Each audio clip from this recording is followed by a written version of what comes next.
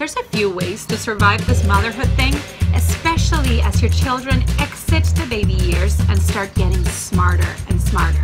One of them is blackmail. Another is just plain old threats. Sometimes we actually remember some child psychology advice and we get down to their level, we lower our voices and calmly talk to them, and they actually listen. But how often does that really happen? Most of the time, or at least half the time, parents lie.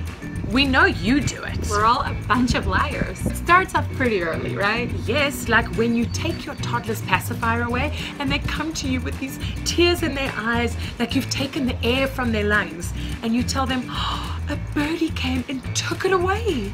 And it continues with the Tooth Fairy, for some of us Santa Claus, and if you're South American, the Three Wise Men. Us parents have a real knack for concocting weird and wonderful characters to fool our children. Just imagine if the Tooth Fairy were an actual stranger, right?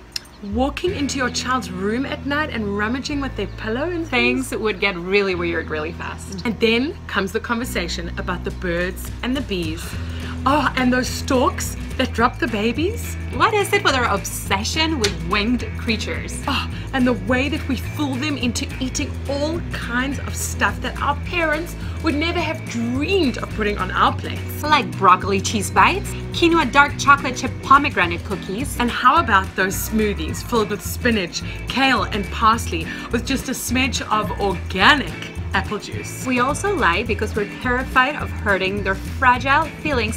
How else are they ever gonna have any self-esteem left? And then they go and they get like a C on their math test, and they come home and they're all upset, and you say, oh, it's okay, you tried your best. Liar. And then they come home and they tell you that Bobby made fun of their outfit, and you're like, that's okay, just go ahead and be an individual, just love yourself, baby. Liar. Then you look at them and you realize they dressed themselves with a checkered shirt, polka dot shorts that are way too small for them, and Paw Patrol Crocs with socks. And then you lie about the almighty consequences. First warning, you have to eat the food on your plate. And they don't. Warning number 2, if you don't eat that food, I'm going to take away all your Shopkins. They still don't. I'm going to hold hostage those Shopkins and your Beyblades if you don't eat what's on your plate. And they don't care. So you take them away for a full week and no TV. But of course, the next morning, they're watching cartoons because you want to catch some extra Z's. The toys are still in the playroom and your cauliflower pizza with vegan cheese is still on the plate. Finally, we become such masters of deceit that we lie to ourselves. The diet starts on Monday. Just one more bite of chocolate cake. I'm just gonna watch a few more minutes of my show before I go to sleep. 3 hours later. I think we need to give ourselves a pat on the back for the creativity for coming up with this stuff. Right, it's genius. Because we don't lie to make anyone angry or sad. We lie to survive. We lie because we want to keep sane and because we want to make others happy. You are so right. Because seriously, as long as your lies are not hurting your kids or your partner or anybody else, you're good to go. You're doing a great job.